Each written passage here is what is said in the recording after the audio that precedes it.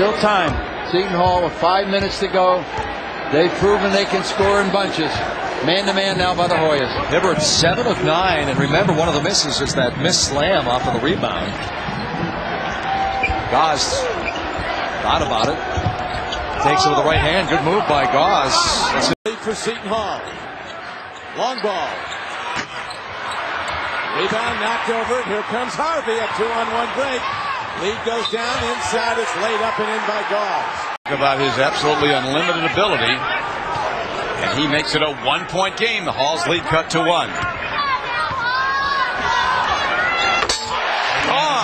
The team had foul problems in the first half. No team fouls yet. Gause launches, and very nice. Really something. Now here's a steal by Gause. Just took it away from A.J. Price. The first time after the transfer. Grant fight for the ball. Hazel knocks it away and going hard down the floor. Here's Gause on the outside with all that quickness. Puts a move on, drives to the basket. And Paul Gause. Prudential Center, also home of the Jersey Devils, part of the rebirth of Newark.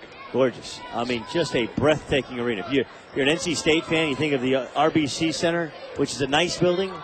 I think, very similar. Both have NHL hockey teams. Both have the pro and the college. Obviously, NC State has a bigger alumni base, bigger fan base. They fill up their arena better. I think this arena being newer and $375 million, a little bit nicer. Come on over. Here now is an inbounds pass to Gause. Well, that's a to the game than we saw in our last game. Both these teams like to get out in transition. Gause is a steal machine. If you just a 3, and now a chance for a tie or the lead for Seton Hall. You better get up on him. Pretty look. Good hands by Garcia. And he threw it to Gause, and the Pirates taken by Baker. He had the inside rebounding position, but left his feet too soon. He's got to watch that dribble. They're going to call Harvey on it before this night is over.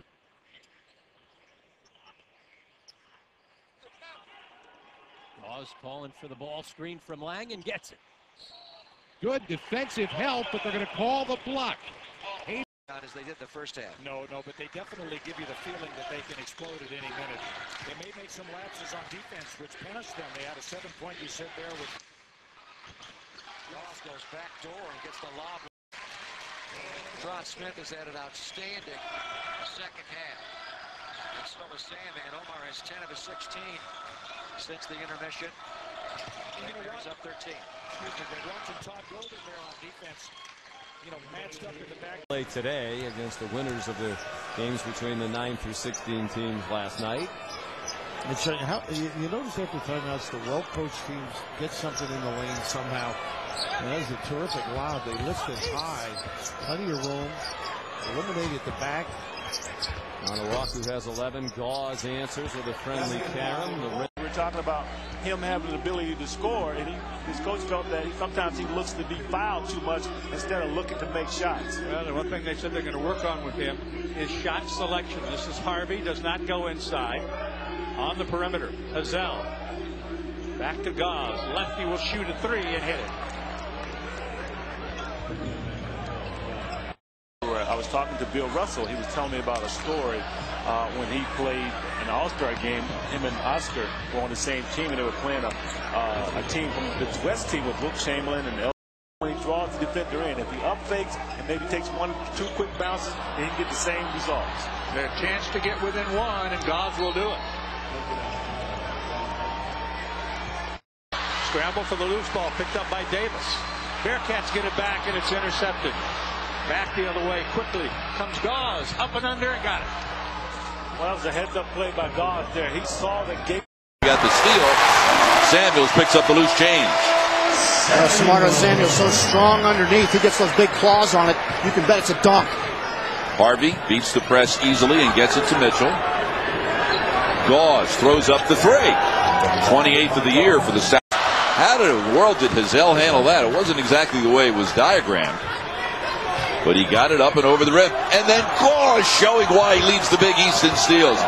Wow. It all started at the other end with T. Will getting the block shot, his 23rd of the season.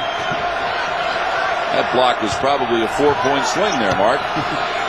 Well, that's what Terrence Williams does for you. He changes the game with his athleticism and his anticipation. We've played 4 minutes. We're tied at 12.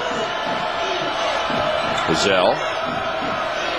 Right side Gause looking for a second 3 of the night. Plays catch now. Here's Flair, turn, faces, double team. Gause almost got a piece. They do get a piece. Numbers 3-on-1. Gause going all the way in, lays it up. How about this? 39-36. Scores today. 2 team fouls. Seton Hall none for Pittsburgh here in the second half. 3.5 in. Panthers have a 7-point lead. Biggest lead. Gause, a lefty going left, banks it off. Now explain to me how he made that shot. So with the basketball, and a bucket would give them the lead. You see the game clock and the shot clock with 7 seconds separating the two. So the Bulls will have one more opportunity if Seton Hall should score. Garcia. Gause. That's a 3. Maybe 2 into 3 and get on a little roll. And these Pirates have been rolling here in the second half as Gause hits from the left side. And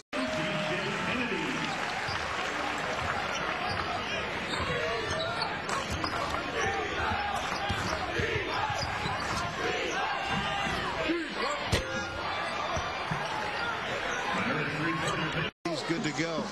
Zell with the rebound. Here comes the Hall in a 14-14 game. Man-to-man now, both ends of the floor by each club as Seton Hall really mixing up the zone and man. Mitchell with a shake. Gause sets up a 3 ball. His second, he's got it. He's got 5 points.